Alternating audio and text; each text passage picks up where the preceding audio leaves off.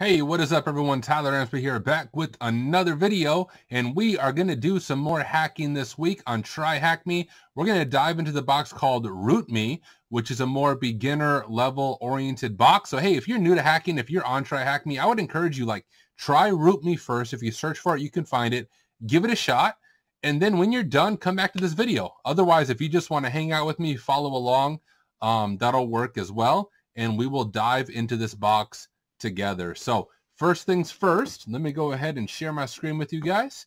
And I have it right here. I already launched it so that it's ready to go. We got the IP. The first thing I always do is add it to my Etsy host file just for ease of use. So let's go there. I should have grabbed that IP, jump back here, and we will add this. We'll do our IP, and this just so it resolves it by the host name, and we'll call this rootme.thm, save, and then let's just ping it to make sure it took. Okay, it did. So the first thing I always do on a CTF, on a machine I'm attacking, is Nmap. And if you're new to hacking, you may not know what that is, but Nmap maps the machine, sees what ports are open, and often gives us a hint of what the initial attack vector is going to be. So let's go ahead and Nmap, and I always just do a basic Nmap at first to see if I can spot anything quick. So let's do a basic Nmap. And we have port 22, it's going to be SSH. We have port 80, which is going to be a web server. And I suppose while it does this thing, let's just go to the web server and see what it looks like. Can you root me? Okay, cool. Okay, I'm just going to assume I'm just going to close this. Let's see what version those things are. So we're going to do ports 22 and 80-A for all the scripts. rootme.thm-v for verbose because we want to see it while it loads. And let's just see what version is running on this. And in the meantime, anytime there is a web server, kind of the next part of enumeration is you want to scan the directories. There's a bunch of tools you can do this. Dirb is a simple tool. So it's just dirb, and I'm going to type in the name of the website. And this is going to go ahead and just scan through this website to see if there's any hidden directories on here. And let's go to terminal. In the meantime, my scroll never works for some reason when on my VM. So we have port 22. Now SSH usually is not an initial attack vector. Once you get credentials of some type, you can usually SSH into the machine. But the only thing you can really do with SSH without credentials is brute force.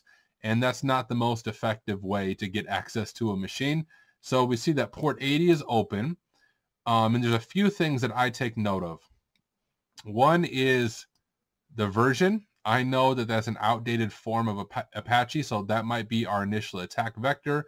The HTTP only flag not set doesn't matter a whole lot. I doubt that's the way we're going to be able to get into it, but it might be. The HP title, hack IT home. And what I always like to do when I'm working on a machine is I try to make sure I take screenshots of everything, just in case we get to a point where we're stuck, we can come back and check out this machine. So let me go ahead and just grab this as a screenshot. And I use OneNote for my notes. It doesn't really matter what you use for notes, just make sure you take notes. And I should just give you guys kind of a quick tour of my notes. These are available online. I can post the link on this video where you can download my notes and look at all my notes for free. But these are just from various classes I've attended and things I've done. So it goes through the hacking methodology from information gathering, scanning enumeration, exploitation basics, web hacking, buffer overflows, Linux Privesk, Windows, Active Directory, helpful tools, and then boxes. This is my running list of boxes. As I hack machines, I take notes on them as I go through them. So we are doing RootMe down here. Let's jump back to our terminal. And it looks like this is still doing its thing. I'm going to come over here. So here's what I'm going to do. I'm going to pause the video for you guys, and I will have you join me as soon as this is done doing its scan.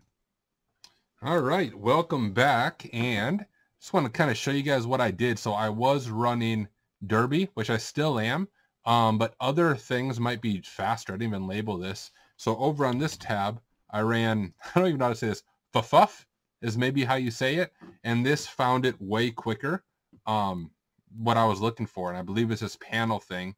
And let me just jump back to the TryHackMe because I always, on some of these guided boxes, I always forget that there's questions. So let's just see if we can knock out some of these questions. So what did we do? We scanned the ports. We saw 2 ports that were open. What version of Apache is running? If you remember right, we saw that in our Nmap scan, and I saved it here. So that's 2.4.29. So we'll say 2.4.29.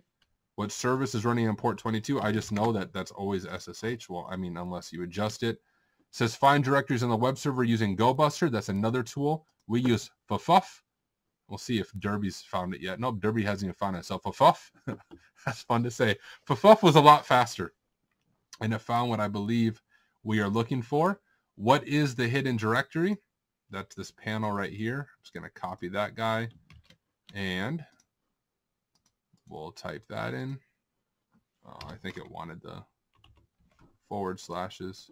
Okay, so let's check out this hidden directory. Let's see what is on here.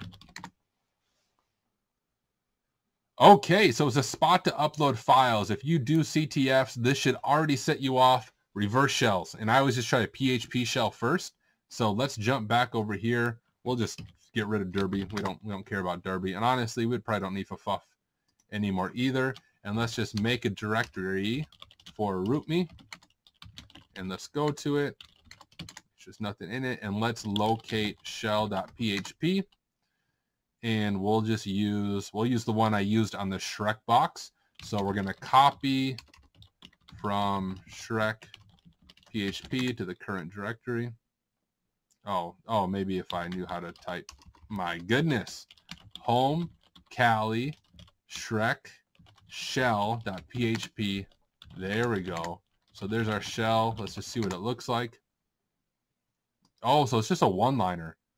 All right, I think this will work. If this one doesn't work, we can do a more advanced shell, but let's, I guess, give it a shot. Let's get set up our netcat listener. And I believe that this was the port that I had on there. And we'll just give it a shot to see if it works. So let's select our file. Here is our shell. I mean, it's the same file, so we'll upload that. Oh, PHP not allowed. Okay, so PHP is not allowed. I wonder, there's a few things that we could possibly do when PHP isn't allowed. You can try to change the name of the file to trick them into thinking it's not PHP. So let's just try that first. So we will move shell.php and we'll call it shell.jpeg.php. Sometimes it's just looking for that first one. So you can sometimes trick it that way. Let's just see if that works. Go to home, where was RootMe, select that, upload. Okay, so shell.php.jpeg isn't working. My question is, I wonder if it does like would it allow me to do Python? So let's do shell.py, and I'm just gonna call it test. I just want to see if it allows me to do a Python shell. So let's upload. Whoops, maybe if I could type. Let's go to RootMe and let's try Python. Maybe it will take Python. Okay. So if the web server is running Python, we might be able to do a Python shell. And it looks like I have one in my scripts folder. So let's copy from home. Well, let's, so we don't get confused. Let's remove our shell one that we made. And let's locate shell.py and we'll copy Cali scripts shell.py from our current directory. And let's see what that looks like just so we have the right thing set up. So we have import. So this would depend if it's running Python 3 or what it's running. We have our IP there. So that's always going to be like your attacker box IP. So it communicates back to you. That's the port that we're listening on, I believe. Yep, and I should probably just call this, let's call it shell in anticipation that we will get a shell. Choose file. And I think it was actually in that previous one, but here's shell. And I guess we already did one shell. This, we might have to do a different one. Okay, now I wonder how we get to it. I believe I saw an uploads folder. Okay. Okay. Well, that clearly did not work. see if we got any hints on this B. So creating a shell, find a form to upload and get a reverse shell and find the flag. So we've tried Python. We've tried PHP. Oh, so it is a PHP reverse shell. We just have to bypass it. Okay. Search for file upload bypass and PHP reverse shell. Well, I know a few different ways that we might be able to bypass. So let's rename our shell.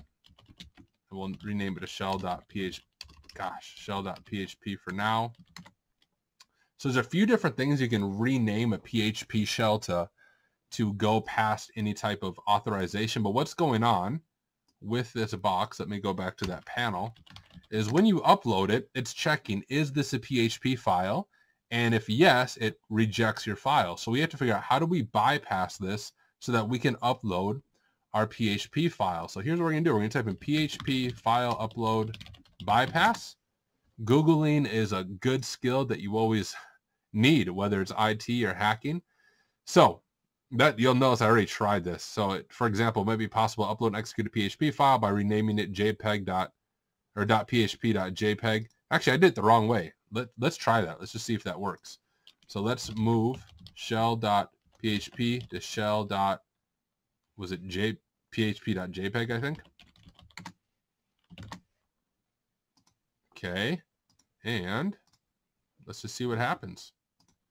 We'll start there. We'll just try each one of these till we'll eventually get in, or we'll be stuck on the outside and it'll be a really awkward video. Upload. Hey, success. Okay. Let's just see what happens. Here it is. I don't think that worked. Nope. All right. Pretty sure that didn't work. So let's try this again. Let's go back to our panel. And let's go back to Google. Oh, would I open another tab? Whoops. Whoops. Let's close this out so we don't get confused. And we'll go panel on here. All right, y'all, let's see if we can figure this out. So that didn't work.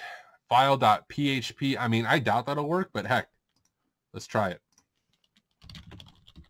You know, let's just remove our other one so that we can autofill in our stuff. And let's call it shell.ph. Whoops. Oh my goodness. Is that something like what it did? So it's looking like, is it looking for a specific case sensitivity? And if it is, we'll bypass it. Now I kind of doubt this will work since it blocked my other one, but heck, let's just find out. I guess you don't know till you try. We'll select that. Upload. Okay, that is going to be a no. That is not going to work.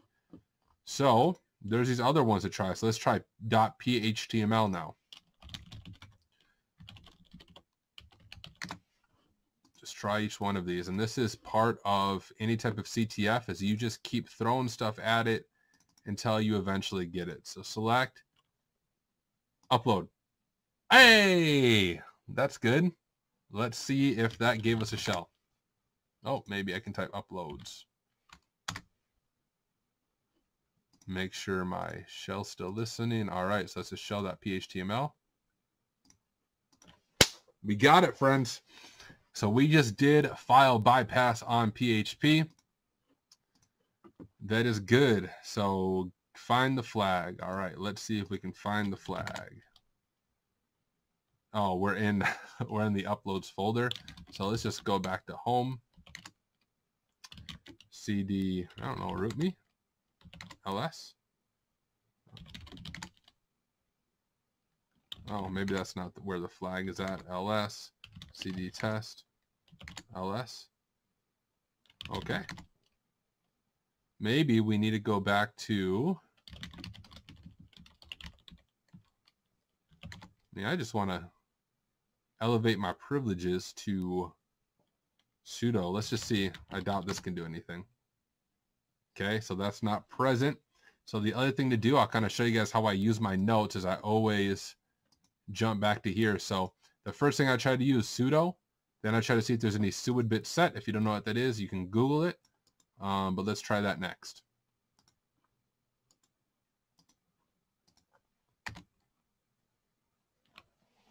It'll take a second. It's going to send errors out. but it should show us if anything is set, and this could be a possible attack vector. In the meantime, let's jump back to this page. No, so it just says get an initial shell and do it. Oh, we already got the shell. I don't really care about user.txt. Oh, so look at that. It's asking me to search for SUID permission. So we might be on the right path. So I've kind of done this enough times. Usually looking at the list, I can see what might be out of the ordinary. And I have a feeling this right here is going to be our attack vector. I'm not entirely sure though. So let's go to our trusty GTFO bins. Let's go to SUID bits. And let's just see if Python is one of these. I'm not sure if it is. And it is. So let's go to Python. And what we want is SUID bit. So if the binary has a SUID bit set, it does not drop the elevated privileges and may be abused to access the file system. Escalate or maintain privilege access as a SUID backdoor if it is used to run blah blah. Okay, this example creates a local SUID copy. So this should, in other words, give us shell. The first thing we have to do is figure out which Python. Well, let's go to cd user bin Python. Oh, cd user bin, I mean Python obviously isn't a directory. And now, I guess let's just try this. Here goes nothing.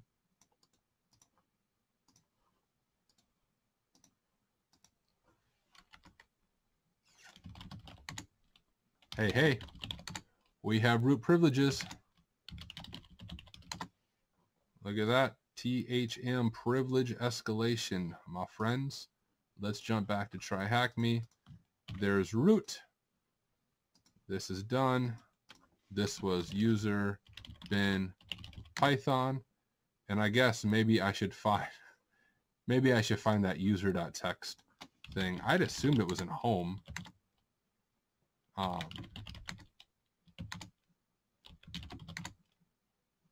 I just don't know where they would have put it. So here's what we're going to do. We're going to cd back to here, see my present working directory, and we're just going to search through it to find it. I'll kind of show you guys how to do this.